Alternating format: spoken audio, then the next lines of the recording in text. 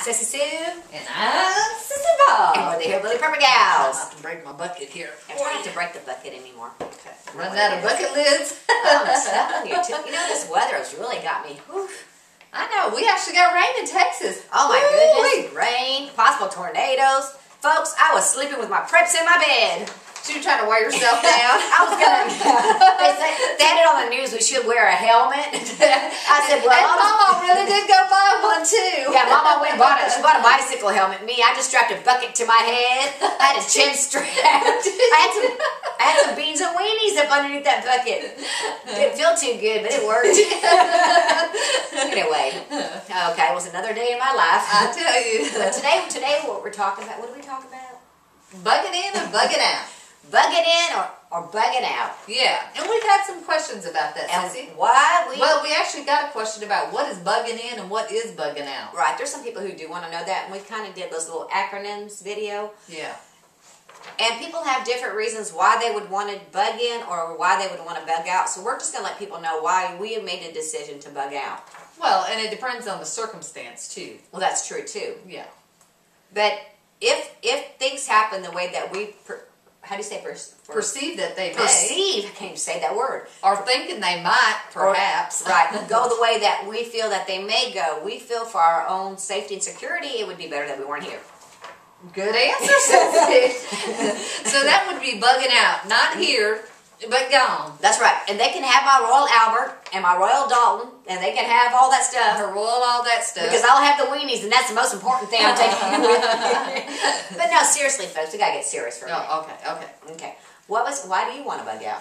Well, actually, it's going to depend on what the situation is. If it's just a minor catastrophe, we will bug in as long as we can. But we are so close to the world's largest military installation. And it's scary, folks. And for being military and all, and kind of supposed to be prepared, most of the families actually are not prepared. No, they're not. They're not. So they live paycheck to paycheck and commissary to commissary.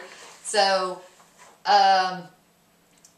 all the people that are living very close to town, I'm thinking will probably be heading right here, since we're pretty much, we used to be outside of town. Yeah, we used to be outside of town. Yeah. We used to be like, actually would have to drive quite a way, but town has came out to us. Town has encroached upon us. Yeah. And not only that, but even our little subdivision that used to, you had to have a minimum of an acre, now in some instances has 3 and 4 houses on that acre. So things have changed. A lot of things have changed. And so that makes it, and so if it does get ugly, and not just that, it depends on what the situation is. If things get really ugly, Sissy, I don't want to be next to Fort Hood. If they go to drop something over there, I want to be gone.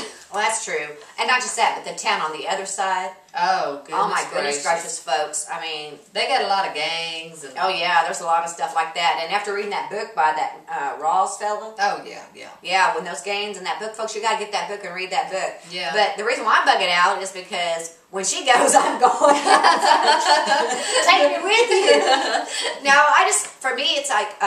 if it was something like a tornado, because we do have those possibilities here, then that's a bug-in situation. I mean, yeah, if a tornado hits my house, I'm going to have to stay temporarily somewhere else. But for me to actually bug out is because I see the way people are now, and we ain't even in a crisis. Right. I mean, they are stealing, breaking into people's houses. We have a know, high it's crime terrible. rate. It is terrible and horrible. And I'm like, so when I see how things are now, I can only imagine what it's going to be like when these people, when they can't get food, when they don't have water, when things really just hit the fan. Yeah. No, I don't want to be here. And Sissy was looking at the crime statistics the other day, and Oh, my goodness, there's a lot of sexual offenders around here, too. Oh, that's right, but...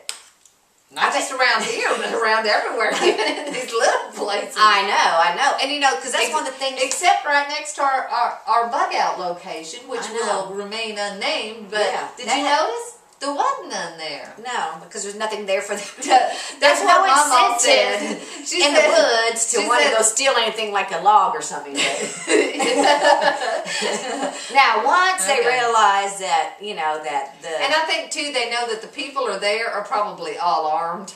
Right, so the thing is so we're just doing the video because some people wanted to know, like, why would you want to bug out? Why are you bugging in? Because some people, we did a video with Jonathan Bob, which is Sissy Bob's son, and there's some people out there who have disabilities, and it's not feasible for them to leave the location that they're at. Right. There's not a capability because they might not have family that can help them. That's right. And you know the thing is with Jonathan, he's prepared either way. He's prepared to stay or go. He's kind of like Sissy. Whatever I'm doing, he's doing. And I'll be honest, folks. Now this bugging out situation, it's not for everybody.